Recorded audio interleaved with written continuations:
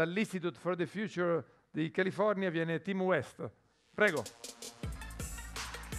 Ciao Tim. Ciao, grazie mille. Ciao. Ciao, it's very nice to be here. My name is Tim West. I'm the founder of the Food Hackathon and Forum, coming in from San Francisco, California. I also come here as a chef, as a food hacker, and also a global citizen dedicated to building a better world, a tastier world, a healthier world, and a more equitable world.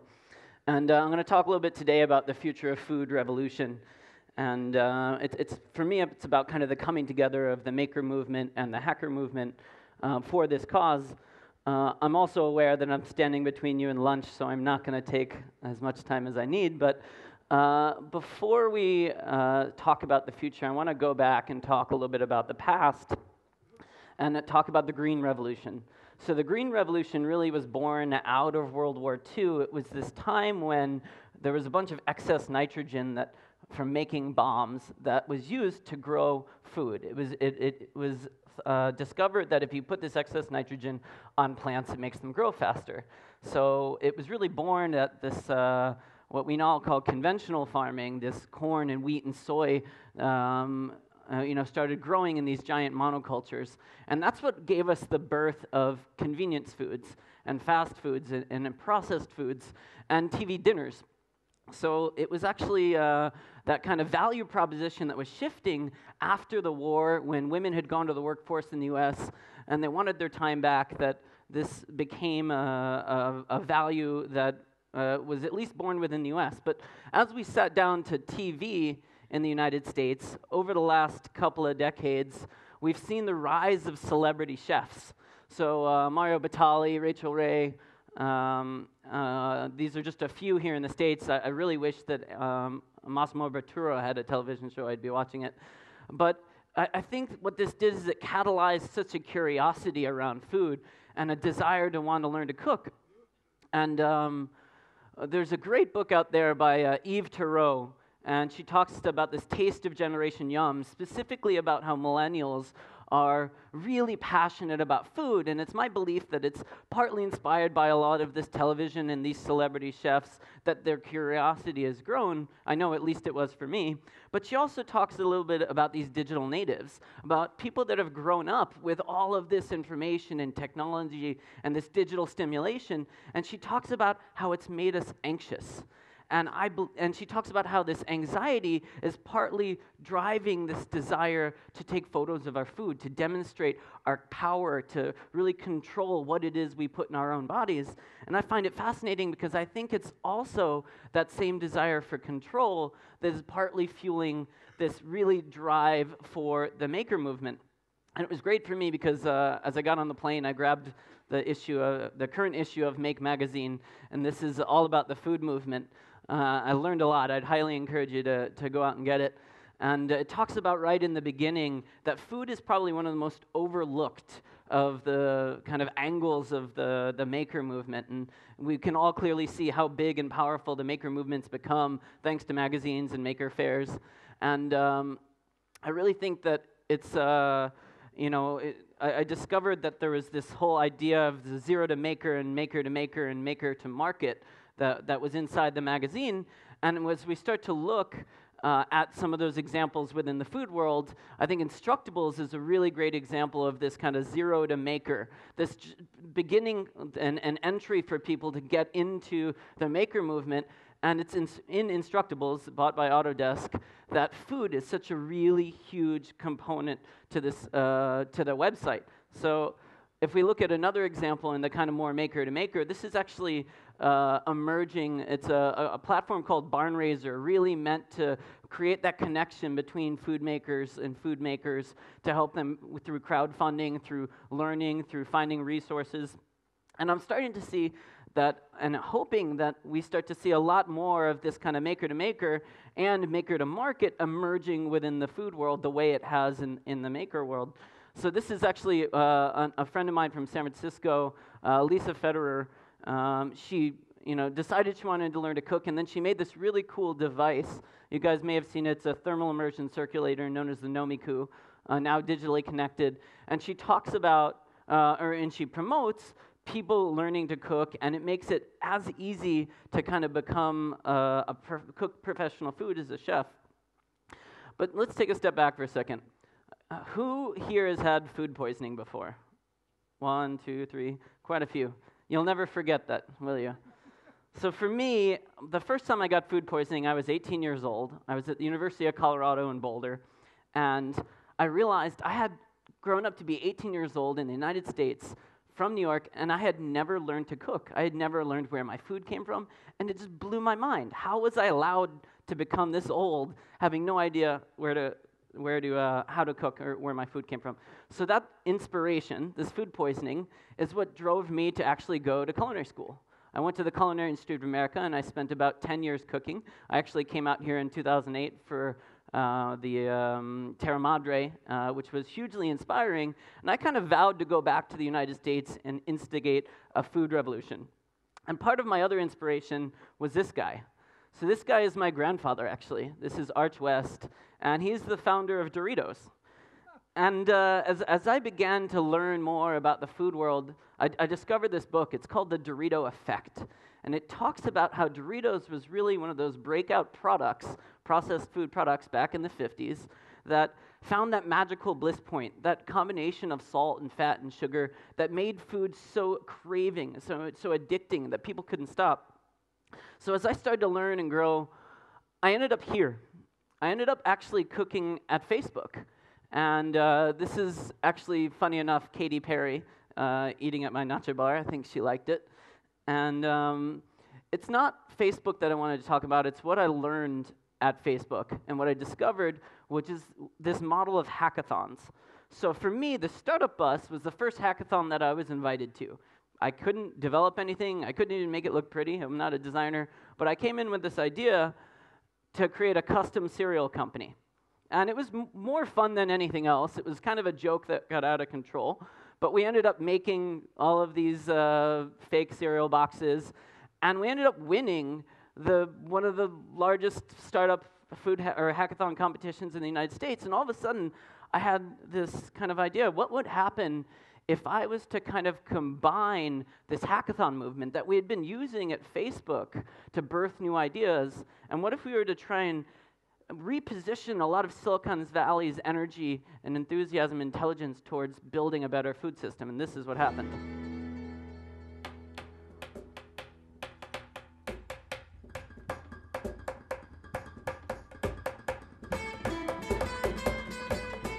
We're here to learn, to share, to collaborate, to ideate.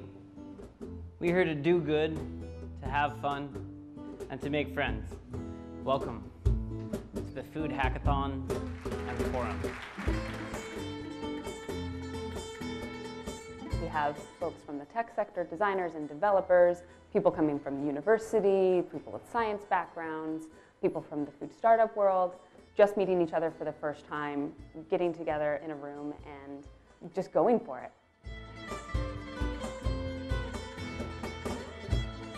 Throughout this weekend, we're going to participate in this marathon of hacking, of building, of creating, of prototyping, taking ideas to reality that improve the food system.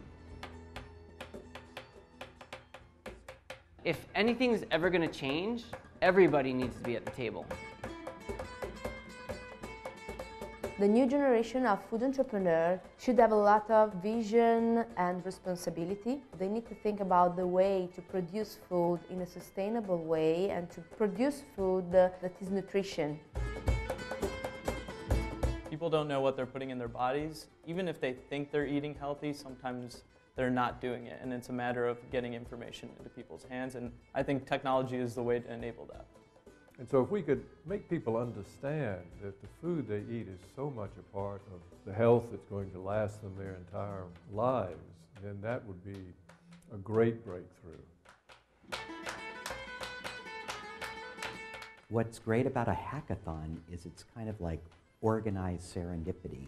It brings together a lot of people with common interests and common values and puts them together in kind of a concentrated space for 2.5 days to work on solving a problem together. Today we are creating a food and drug interaction safety app that tells you what foods to eat and what foods to avoid while on medication. And every now and then, something magical happens and an idea actually turns into a company. So these were the winners of the last hackathon. And I've been very fortunate.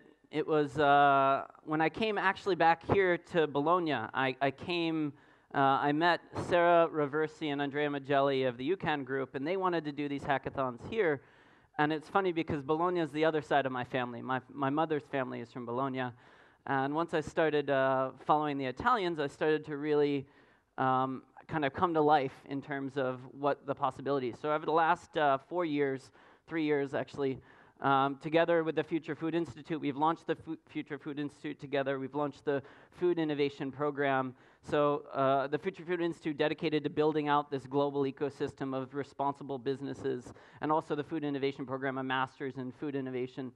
You know, I get this question like, what is the future of food all the time? But the answer is the future of food is what we make of it. And this is, I think, one great example of where we're going. I've really loved to hear that Intel was talking about applying technology to herding cattle. This is GE that actually has a makerspace out of Louisville, Kentucky. It's called First Build, and it's a place that people can come together and hack hardware for the kitchen and beyond. And this is an example of one of the types of technologies that's emerging. So Pico Brew gives you the opportunity to kind of make any beer and set any recipe into it. So imagine pretty soon I'm going to be able to send you here in Rome a Sierra Nevada, kind of like 3D printing a beer, and you're going to be able to send me back a Peroni. Now, that's cool and all, but this is really cool. This is inside of the Make magazine, the current food edition. And this is a green Bronx machine. So not far from where I grew up, the Bronx was a place full of gangs. It was a food desert. And now this is happening. So this is a program where they have students actually learning where their food comes from. They're actually growing their food 365 days a year. They're growing food in New York. And what they're finding is that as kids have learned about food, they're getting more interested in schooling. They actually have 45% increase in test scores in science in the schools that these programs are in. And they have a 50% decrease in absentees. So this is the kind of technology that's going to prevent people from having the same kind of problem I had.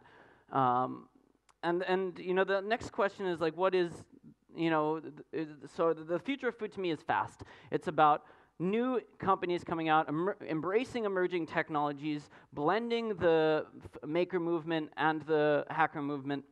And I think Obama does a really great job in the next upcoming issue of Wired of describing how AI is really going to transform our lives, but also where the big opportunity areas are. And this is one of my favorite quotes from the forward is, I believe we can work together to do big things that raise the fortunes of people here at home and all over the world. I still believe in science and technology is the warp drive that accelerates that kind of change for everybody.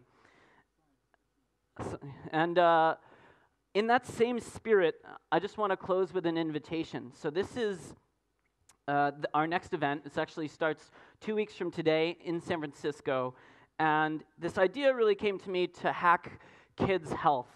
And it came to me because I wanted to do something, particularly right before our elections, that was incredibly positive and constructive and collaborative beyond religion and international boundary to bring people together. I keep doing these events and working in this future of food space, but we really can't talk about the future anymore without talking about our kids and without making sure that they have the healthy life that we want.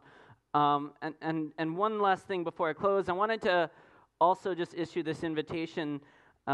Anybody who wants to come, I want to make sure that we continue to blend this maker movement in the food world and the hacker movement.